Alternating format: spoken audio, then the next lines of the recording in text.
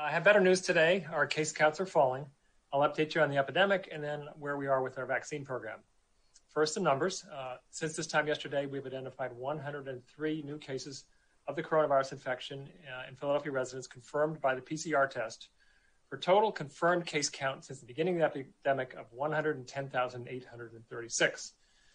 Now, since yesterday, we've reduced the number of people who counted as having probable cases by the rapid antigen test by 3, because these are people who subsequently had a positive PCR test. And for the past week that ended on February 13th, we averaged 242 cases per day. That's the PCR test and the antigen test combined. That's so far, and we expect more. And of those people tested, 3.8% of the people tested positive. Now, for comparison, the previous week that ended on February 6th, we averaged 323 cases per day, and 5.3% of the people who tested were testing positive. Now, that 5.3% is lower because we had many previously unidentified negatives that came into our data. These numbers overall are showing a significant decrease in the past few weeks. Our case counts are falling, and they're also falling in the state of Pennsylvania and in New Jersey and the United States as a whole. It's really good to see this continued downward trend. Now, where are we with deaths? As the mayor said, we are just over 3,000 now, 3,001 deaths total, 0 identified since yesterday. And that's many deaths, as the mayor talked about. This has been very tough on the city of Philadelphia, been tough on Philadelphia individuals and on families. We hope we're nearing the end of this, but the epidemic certainly has been difficult as we mark on that milestone. Now, in the month of January, the number of deaths we're experiencing per week has been falling. We were at 92 in the first week of January, and so far on the January 31st week, we are at 37. I expect more in those recent weeks, but that downward trend is clear. Now, let me talk about where we are with vaccination. Remember, we have 3 guiding principles with our vaccination effort. We're trying to deliver our doses we get as fast as possible and do it in the way that saves the most lives and to do it with racial equity. And we're having to work on all 3. Let me first talk about our supply of vaccine. Our supply has been increasing, and there's hope that will continue to increase in the future. Now, last week, there was allocated to us for delivery this week approximately 10,700 doses of the Pfizer vaccine. That's 10,700 first doses. And the Moderna vaccine, there was an increase to 15,600 first doses, plus an additional 4,900 first doses of Moderna vaccine that were shipped directly to Rite Aid and ShopRite. These numbers are an increase. Now, I do have to note here that some of these doses that were allocated last week for delivery this week are likely to not arrive as scheduled because the bad weather has caused flight cancellations. They may arrive days later, or they may arrive even the subsequent week.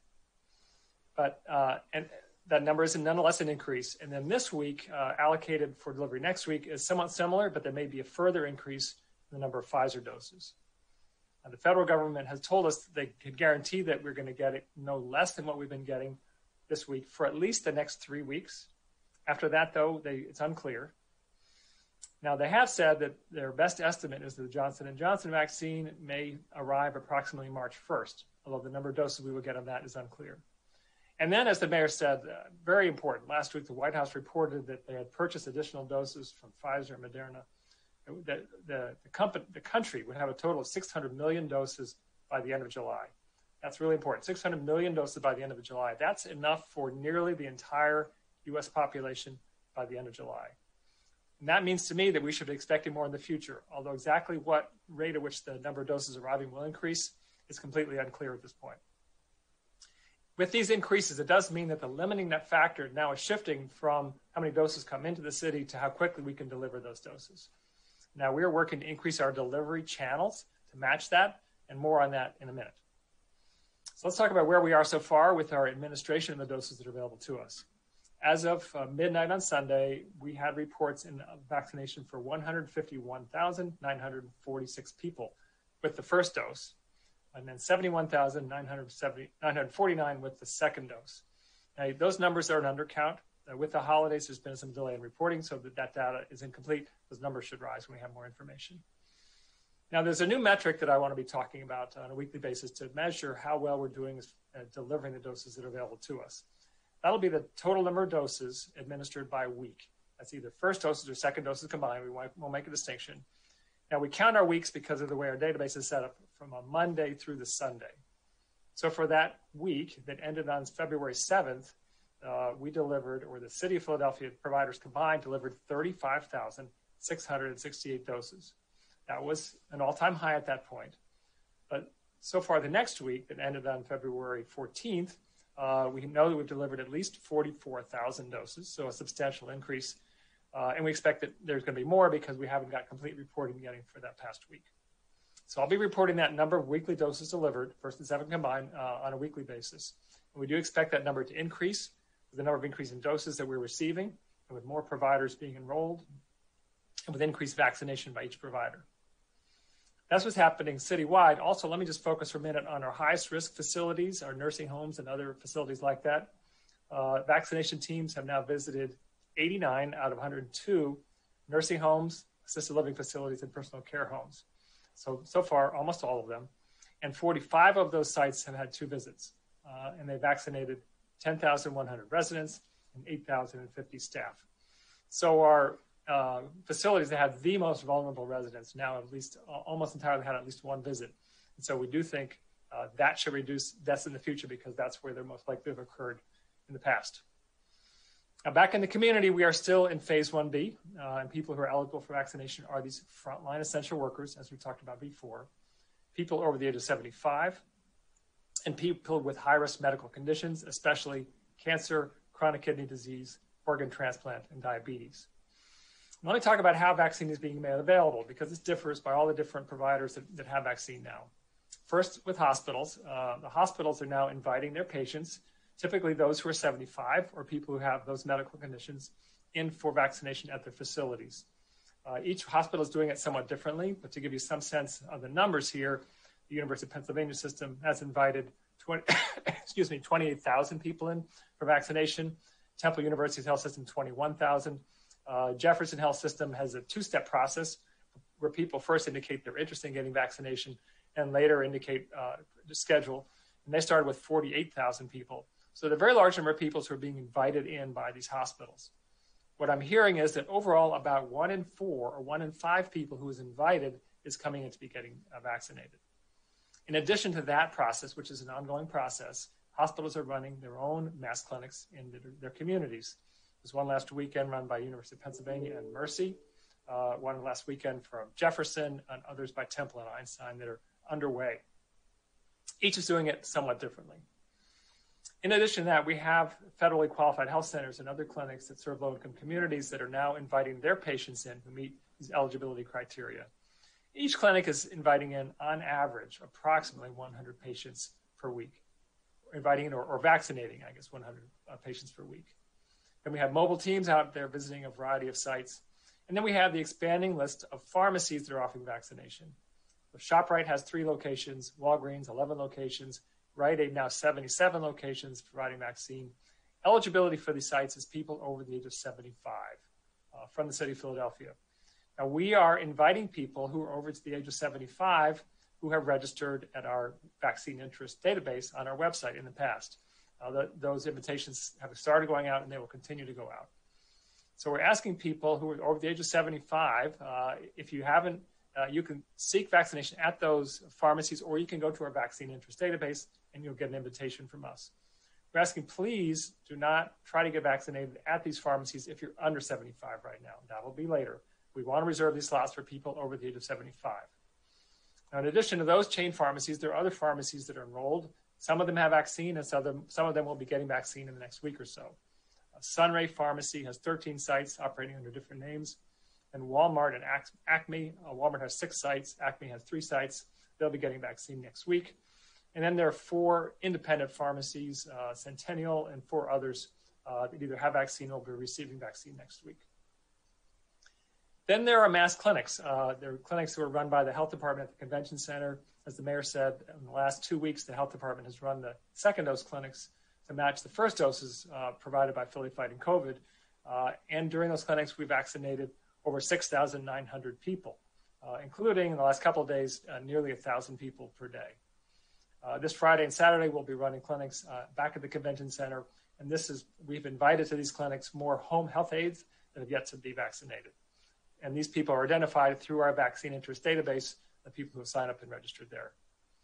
Then, as the mayor said, there's an ongoing series of community-based vaccination sites that will begin next week.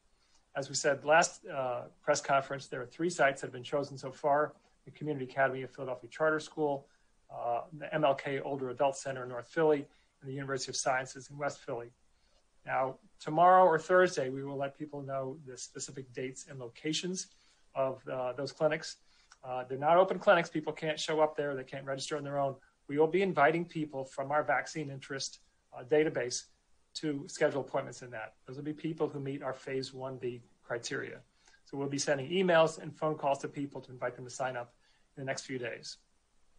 In addition to that, there are clinics run by the Black Doctors COVID Consortium. They're now doing about 2,000 people per week. And then starting next week, the Children's Hospital of Philadelphia will begin to vaccinate teachers, support staff, and childcare staff. They'll start next week. They'll be putting invitations out there this week. And that includes public, private, charter schools, and parochial schools. So what should people do who want to have vaccine? Remind you again, if you believe you're eligible because of the nature of your work, you think you're a frontline essential worker, talk to your employer. If you believe you're eligible because you have some medical condition or you're over the age of 75, check with your clinic or the health system where you get your care. Or if you're over the age of 75, you can check our pharmacies, or anyone can go to our website, www.phila.gov/vaccine-interest. That's www.phila.gov/vaccine-interest, and log in their information, and then we'll notify you when you become eligible. Now, if you don't have internet and you can't register yourself, at this point now you can call 311, and people working there will sign you up for you on that database. So if you have no internet access, you could still get into our database. I also want to remind people that what we started last week was a sign-up form for organizations that have employees that they believe are eligible because they're frontline essential workers.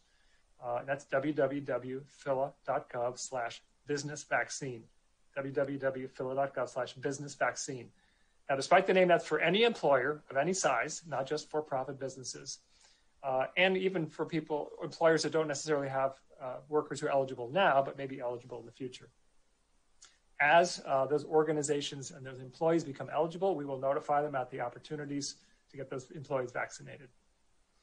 Let me talk a little bit about the timeline here. We know that many people in Philadelphia want this vaccine, and many are frustrated that they can't get it yet. And when they know they can't get it yet, their next question is often, well, when can I get it? And we've been reluctant to answer that question because so much is unknown about how many vaccine doses we'll receive. But with the new federal announcement, for the first time, I think the numbers will enable us to give some estimates around this. But first, I have a lot of cautions here. There's still much guesswork involved. We don't know how quickly the doses of Pfizer or Moderna vaccine will arrive, even whether the previous purchases or the new purchase announced just last week. We don't know about what other vaccines are likely to be approved. We don't know how quickly we can scale up the vaccine services to match that. And we also don't know how many people amongst those eligible will choose to be vaccinated. It's entirely unclear how many people want this vaccine. We hope it's everybody. We're not sure, though. And I can say this. If that 600 million doses in the United States is available by the end of July, if that is available, and if that is given to us here in Philadelphia, our share of that, I can estimate that we will be in phase 1B until approximately the end of April, and phase 1C until approximately the end of May. And then we'll be in phase 2, and phase 2 is then everyone is eligible in June, and that we would reach everyone who wants the vaccine by the end of July. Now, that timing is in many ways positive because July is also when respiratory viruses spread, tends to hit the bottom. It tends to hit the bottom in the summer. So this all depends on the ability of Pfizer and Moderna to deliver the doses that they promised the federal government and for Philadelphia to get its share. But that gives people a rough sense of timing here. And again, don't hold me to this because there's so much unknowns here. But if that's true, what that means is that we've had a very tough winter. It'll still be tough. Things will be improving in the spring, but there's real hope for the summer. Now, with that in mind, let me just move on now and talk briefly about where we are with our safe-at-home restrictions. As you know, we eased back on restrictions for restaurants. In fact, last week, we announced ventilation standards for restaurants that they could increase to 50% capacity if they had a very high level of ventilation that could be demonstrated in their dining spaces. So far, 60 restaurants have applied for that 50% capacity based on the ventilation standards. We are reviewing those. So far, 11 have been approved, 15 are still under review, and for 34, we're requesting additional information. Now, we know with this first phase of applications, many questions have been raised. And we have revised our application form to make it clearer on what information needs to be provided and how people can get that information. We've also produced a video to show people exactly how to measure their restaurant and how to calculate the numbers that are in that form. That video will be posted very soon. Now, these measurements can be done by an HVAC technician. If people don't feel like they have the expertise to measure, then they don't need to do that. But if the restaurants feel that they can do it, they can do those measurements themselves. It's at their option.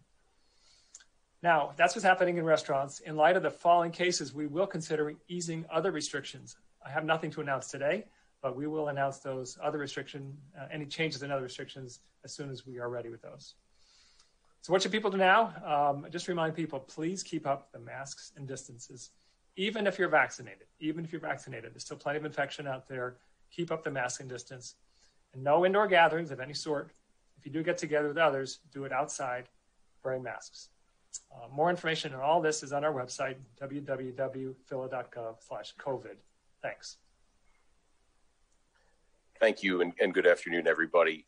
Dr. Farley, you talk about distribution channels, and I know you've discussed this before, but I'd like your thoughts again. Other cities are using their stadiums as vaccination hubs. Why isn't Philadelphia? You're muted, Doc. Sorry about that. I think there is a value to adding to the current distribution channels very large, high throughput mass vaccination clinics. I don't think the right place to put that in Philadelphia right now is a stadium, both because of the weather right now and because the stadiums we have are at one extreme part of the city that reaches more people in the suburbs than necessarily in the city. We want people within the city to be vaccinated.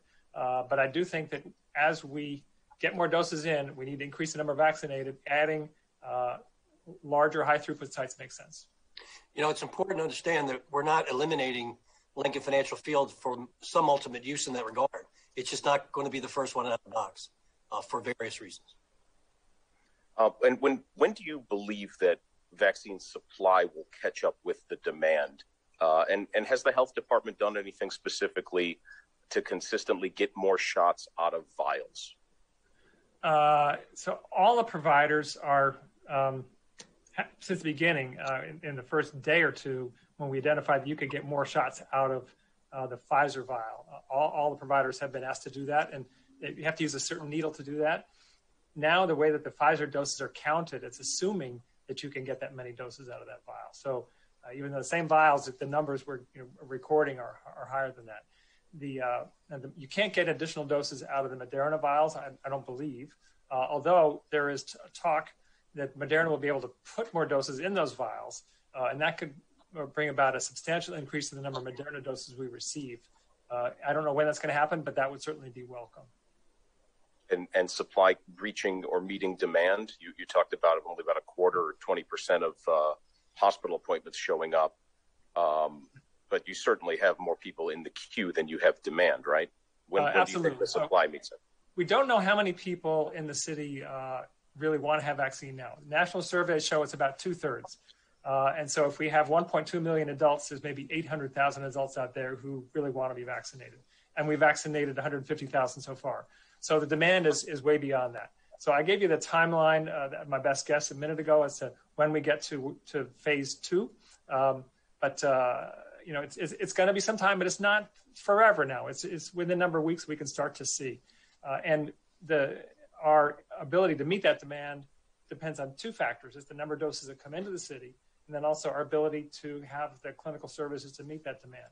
Up until now, our limit really has been the number of doses, but it's shifting now to, as the doses increase, to be more on the vaccine administration side, but we're increasing that as well. So we're going to both, I hope, will increase in parallel, and then until we meet that demand of 2/3, or I hope ultimately it's 90% want to be vaccinated. Thank you. Thank you, Dr. Farley, and thank you, Mitch.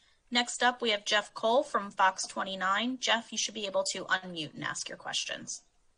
Yeah, here we go. Questions, at least to start for the mayor. Mayor, COVID in schools, the 22nd on Monday, Dr. Haidt wants students back into the classroom. Are Philadelphia students, 9,000 of them, going to go back to the classroom on Monday, in your view?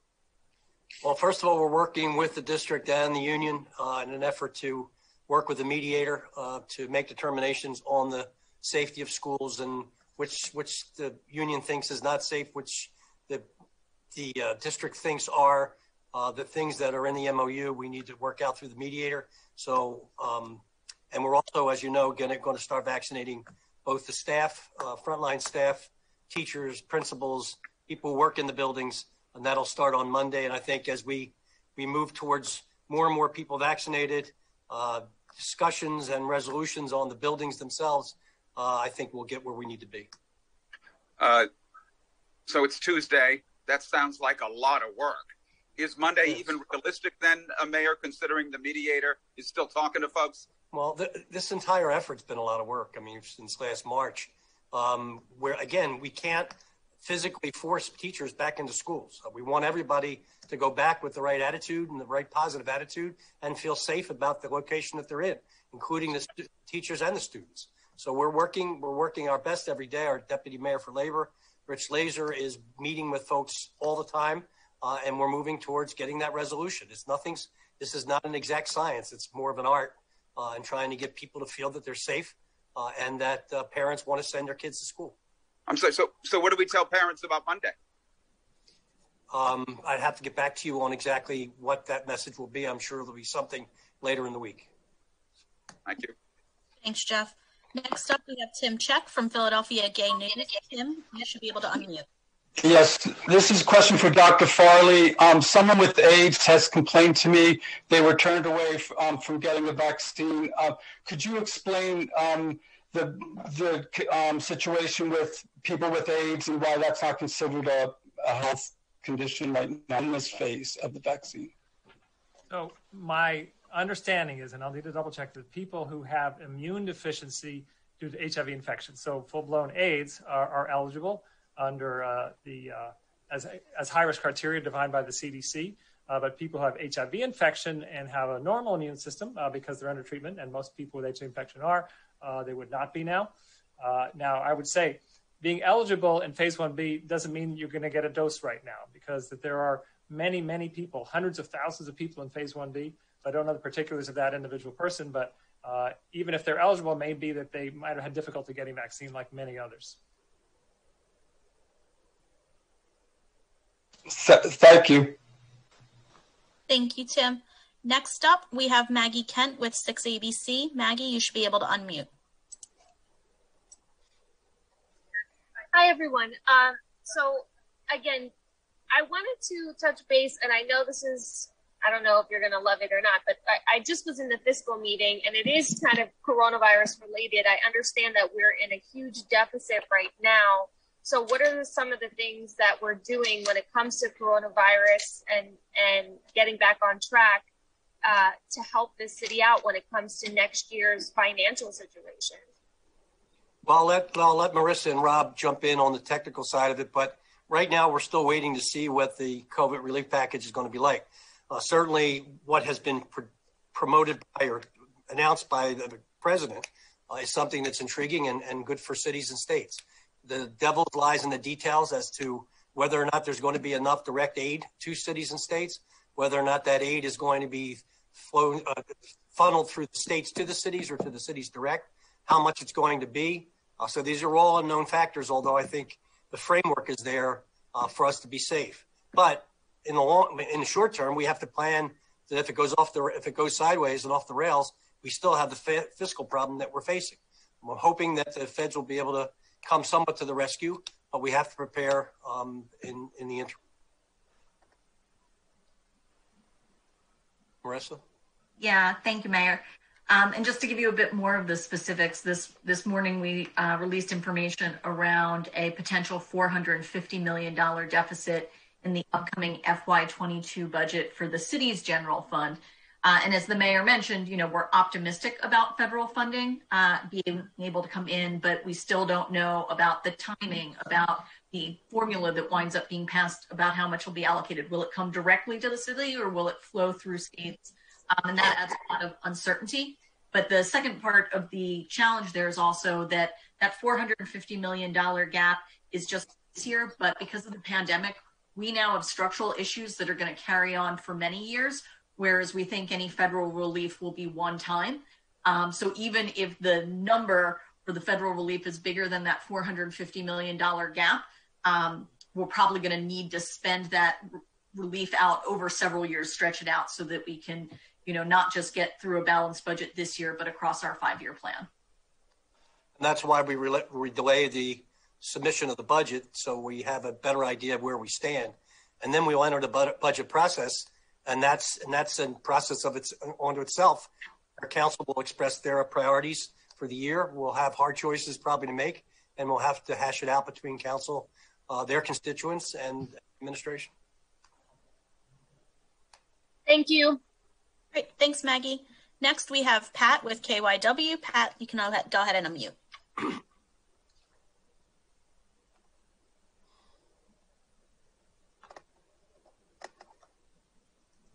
Pat, you're unmuted, but we're not hearing you. I don't know if you want to try to. Sorry, I'm sorry. No problem. I just wanted to clarify the numbers that Dr. Farley gave about the hospitals. When you say Penn contacted 28,000 and 1 out of 4 or 5 are interested, that means they vaccinated 7,000? Or they called 100,000? No, these are approximate numbers. They were not firm numbers, but this is what I got from conversations with their chief medical officers. So this is how many they sent out invitations to that many people. And then that 1 in 4, 1 in 5 is how many scheduled an appointment in the few days after they got that invitation. So I don't know how long it'll be for them to get that appointment done and to be vaccinated. Okay, and then I also had a question about signing up with pharmacies directly. I think last time you said that pharmacies were using your registration list. Are they still, or can you sign up directly with? Each pharmacy is somewhat different, and we are. Some of them may have actually posted on public sites their sign up. Other ones it may be private, and we're directing them to them. And I don't have all that information, but we're trying to have it be so that it's not so public that that they are their sites crash with people who are ineligible trying to sign up. So we're trying to direct the people who are the most important, which are age 75 plus, to them. Okay. And if somebody signs up in multiple places and then they get a shot, is there a way to remove themselves from the registration list, or does it not matter? So we will be reconciling our vaccine interest database with our vaccine database and see who has been vaccinated and then taking it from them. And then we haven't done that yet. So it may be that people will be receiving invitations who've already been vaccinated. Obviously, if you receive an invitation from us and you've already been vaccinated, then we ask you not to schedule an appointment. Okay, thank you. Thanks, Pat. Next up, we have Argenis Figueroa from Univision. And just a note to everyone, we have about 15 minutes left and quite a few people to still get through. So as a courtesy to your colleagues, if we can keep the questions tight so we can get everyone's answered. Argenis, you can go ahead and unmute to ask your questions. Okay, thank you so much. Good afternoon. We'll have 2 questions. The first one for the mayor. Armando, ¿me puedes ayudar con la traducción, por favor? Con gusto, Argenis. Gracias. Armando, la pregunta es para el alcalde sobre si podría verse afectada su respuesta a la lucha contra el COVID-19 basado en el déficit presupuestario que ya visionan para el 2022. Y yo sé que quizás no es relativo al tema, pero si puede decirle a la comunidad hispana por qué es importante participar en la consulta que están haciendo sobre el presupuesto. ¿Te refieres tú a la encuesta? ¿A la consulta que ha hecho la ciudad? Encuesta, sí. Bien, gracias. Para las prioridades. Cómo no, gracias. The question is for the mayor. Mayor, do you think that the city's response to COVID-19 will be affected by the projected budget deficit in 2022? And number 2 is, what could you tell the Hispanic community about the importance of participating in the survey that the city's put out in terms of the budget for 2022? Well, first of all, the second one, I think it's very important that they participate in the survey. We want to hear from all segments of our communities, especially our Spanish community, and make sure that they have their issues that are important to them, highlight them so we know when we're going through our budget process that their wishes or their thoughts are taken into consideration. And what was the first one was? If you could estimate if there's going to be some sort of an impediment to the city's response to COVID-19 in light of the budget deficit for 2022. I don't anticipate that. I mean, I don't see how it would directly impact it. I think what we're doing with the federal government and with the state government, with our vaccination sites, getting the doses in people's arms.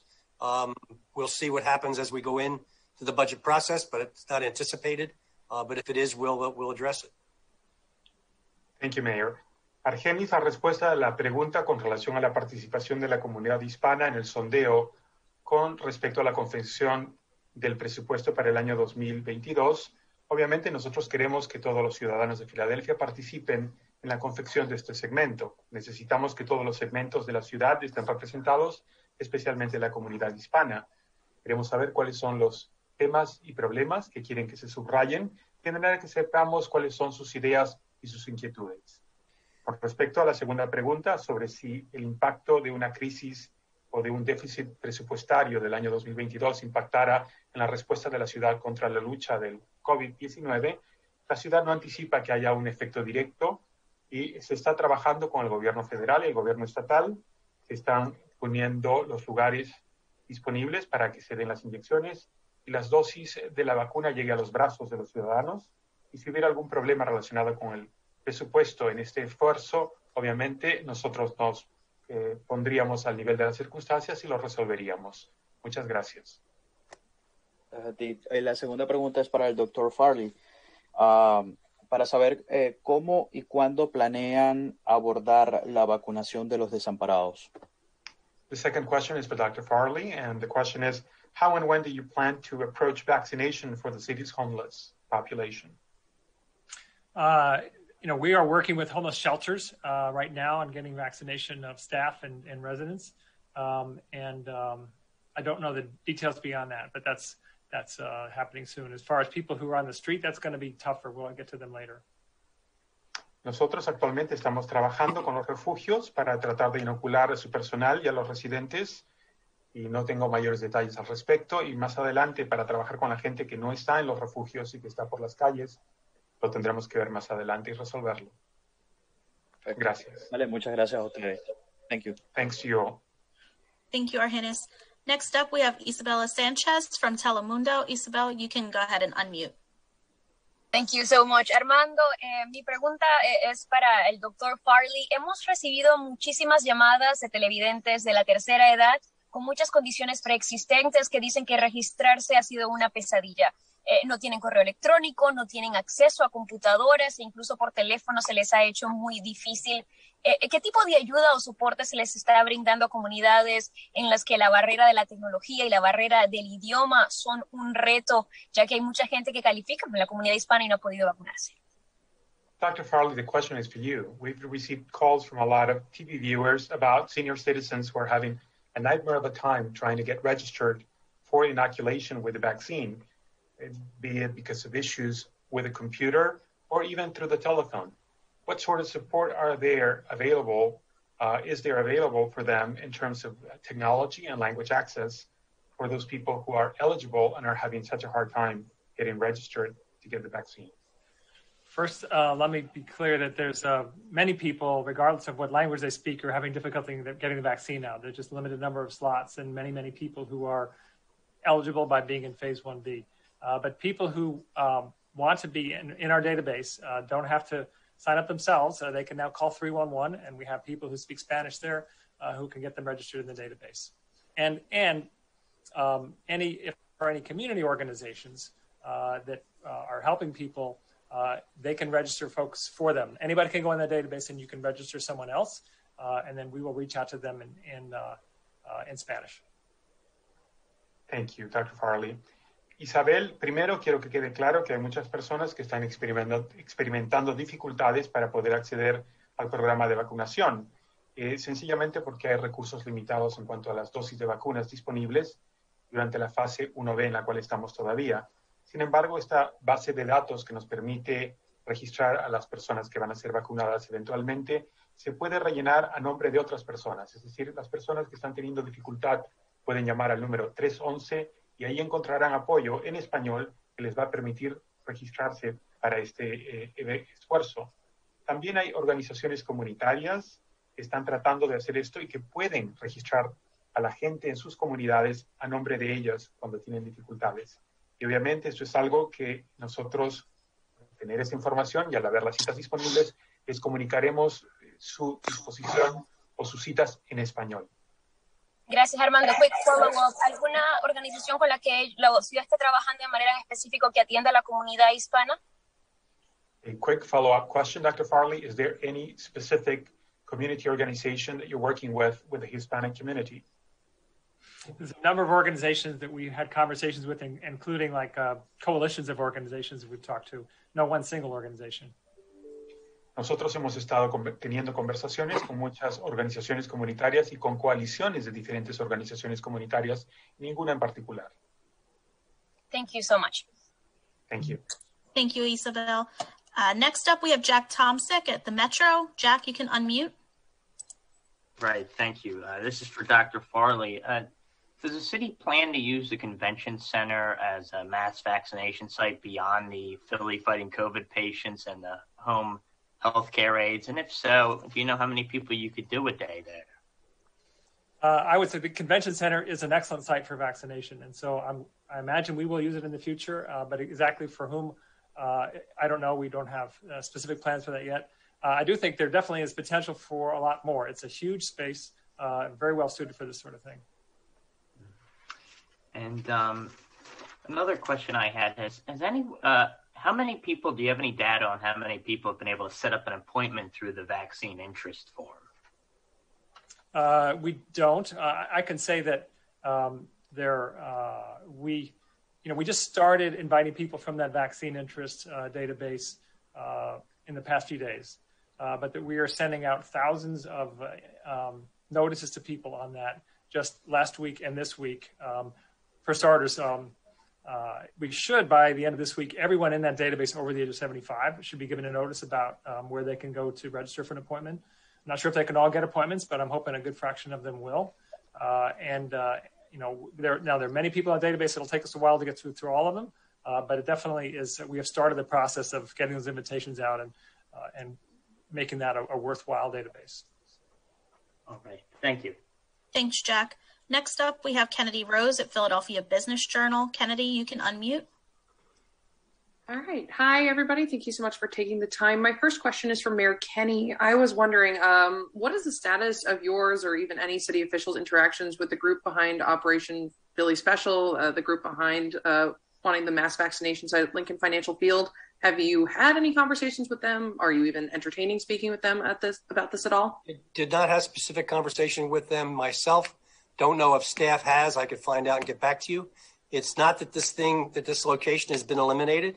It's just not the first one out of the box for various reasons, and it will continue to be considered as a place for mass vaccinations as the vaccination amounts ramp up and the weather gets better. Okay, and my next question is for Dr. Farley. I was wondering how many doses of the vaccine would you estimate the city would need to be receiving weekly for a site like Lincoln Financial Field to get the green light from the city? Again, it's not, the question assumes that the only place that we can have a large number of people come through is Lincoln Financial Field. And there are other options for that. And so the reason we're not interested in Lincoln Financial Field right now has to do with the weather and the location of it. But that doesn't mean that there are other places we could do high volume vaccination that don't have those problems. Okay, thanks so much. Have a good one. Thank you, Kennedy. Next up, we have Trang Do from CBS 3. Trang, you can go ahead and unmute. Hi, thanks so much for taking my question. Two questions, actually. The first, I think Mayor Kenny or perhaps Dr. Farley could potentially answer this. We're just wanting to get some more details about the state of discussions with FEMA to deliver vaccine to the city and when that might start. Doctor? I'm just saying we are in discussions with the federal government about large volume vaccination sites. Nothing to announce final yet, but those discussions there's about the question of the sites, and also a question whether sites come with additional vaccine or whether the sites would use the vaccine we currently have. Neither of those have been pinned down yet.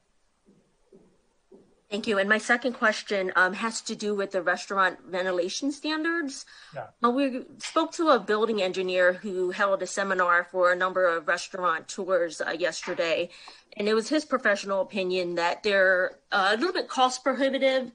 And he would love to speak with you, Dr. Farley. I don't know if you received his letter, if you do plan to speak with him, and perhaps if there are any considerations to maybe lessen these restrictions or modify them to make them more attainable while still allowing restaurants to operate safely. You know, in developing those standards, we talked to a large number of restaurants, and we also talked to industrial hygienists who are experts in this. And we also went out and measured 4 restaurants in the city of Philadelphia. All 4 of the restaurants that we measured far exceeded those standards. So I've heard this before, that somehow these were impossible to meet. And again, we were 4 for 4. They far exceeded those standards. So I do think it's possible. We also, with the experts that we spoke to, came up with a variety of options for how restaurants can meet the standards that were not terribly expensive. So we're always interested in input. But again, our early take on this is these are things which are doable. You know, we want the standards to be high. We want the ventilation to be high so that people are safe. We do feel that it's pretty comfortable, we do feel comfortable. It's pretty safe for people to be eating outdoors. And so we say, what kind of ventilation do we need to have it be as safe indoors as it is outdoors? That's a very high level of ventilation. And I think people eating at restaurants would appreciate the fact that they're meeting a very high level of ventilation to make it safe for them. Thank you very much. Appreciate it. Thank you, Trang. Next up, we have Johan Calhoun with Chalkbeat. Johan, you can go ahead and unmute. Thank you. 2 quick questions for Dr. Farley and the mayor. Can you give us an update on the mediator in Chicago, and do you expect an answer before Monday? I don't know about the mediator in Chicago. I hope to get an answer before Monday. But the mediator, I mean, again, people are working very hard on this, are working long hours, worked yesterday during the holiday, and there's a lot of information that needs to be sorted through. And we're hoping for an answer as soon as possible. And we're hoping we'll get one before Monday. I don't understand. I don't know the Chicago issue. Mayor, he's just referring to the mediator being based in Chicago. The one. Oh, I'm sorry. It's okay. Yeah, he's based in Chicago. I thought you were talking about Chicago School District. All right. No, I'm not sure exactly when. Hoping as soon as possible. Okay, now if teachers don't show up to school Monday, will they be disciplined? Because Dr. Haidt did mention that last time. Will you ultimately make the call again when teachers go back, if they can go back or not? I don't want to see anybody disciplined. I want to get kids back in the classroom. I want teachers to go back in the classroom. There are schools that have been operating now in both the parochial system and in the charter system that have been operating. We think that our hybrid model is safe. But again, I don't want to do this in a punitive way. We've all been through a lot in the last year, and everybody's scared, everybody's stressed, and adding more stress to that by quote unquote disciplining people, I don't think gets us anywhere, and maybe forebodes a longer term problem with management staff personnel. Our school prepared to reopen February 22nd? Should they wait another week or two? We're going to have to see when we get there. This is not, I mean, I know reporters like to anticipate and predict. This is not a predictable situation all the time, especially with this COVID, with this virus. So we're hoping the mediator comes up with the plan, comes up with ruling. We hope that we can get teachers vaccinated, get kids back in school, and get back to a normal classroom. But I couldn't tell you for sure it's going to be on Monday. Good deal. Thank you. Thanks, Johan. Next up, we have Martin Pratt with Philly Your Black News. Martin, go ahead and unmute. Yes, this question is for Dr. Farley. Dr. Farley, can you explain a little bit more about the process of ventilation? When I've talked to some restaurateurs, they were saying that their concern is that we're just shoving the air particles along. We're not really doing anything to kill them.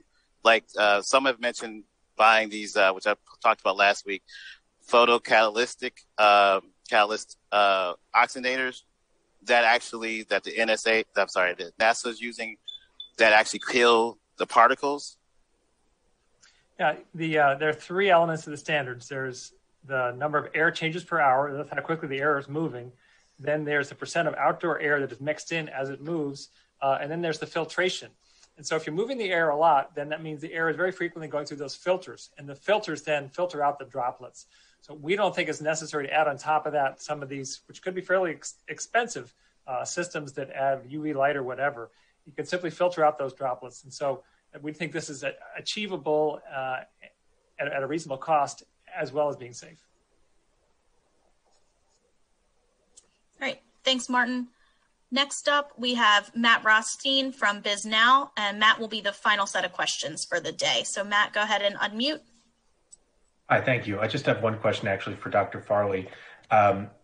So aside from the vaccines that are being distributed directly by the city through the convention center and the public clinics, what criteria does the department use in determining how much vaccine each separate provider gets? Is it based on capacity to distribute the vaccine? And if so, how is that capacity determined? So for each provider, yes, it is dependent, not entirely, but in large part on how many doses we think that they can deliver. And that's based on how many they have delivered in past weeks and how many they believe that they may deliver in the future if they are just new and are just scaling up. And so we do have data on how many doses each provider is delivering each week to base that information on. Yes, and so the determination of capacity is taken on faith from these providers? No, I said we have data on how many they've delivered in past weeks. And then you do factor in how many they say they can deliver the next week. And if we give them vaccine and they can't deliver it, then that would be taken into account in subsequent allocations. Okay, so would it be reasonable then to assume that each provider, if it shows it's capable, can get more vaccine in subsequent rounds? Yes. Okay, thanks very much. And I should say, we also factor into this racial equity. The different providers reach different populations. And so, for example, we want to make sure that the federally qualified health centers are well stocked because they're reaching low-income minority populations, immigrant populations that might otherwise be missed. Oh, sorry. And the last part of that is when, evaluating their claims on how much vaccine they can distribute, is the amount of physical space or what building they're based in part of that consideration at all? Only in their own minds. They can say how many they can do based on their staffing, and the building's space is rarely the limiting factor. It's more their staffing. Okay, thank you very much. Okay, thank you, everybody. That concludes today's daily press briefing. And if you have any other remaining questions, please send those to press@phila.gov. Thank you.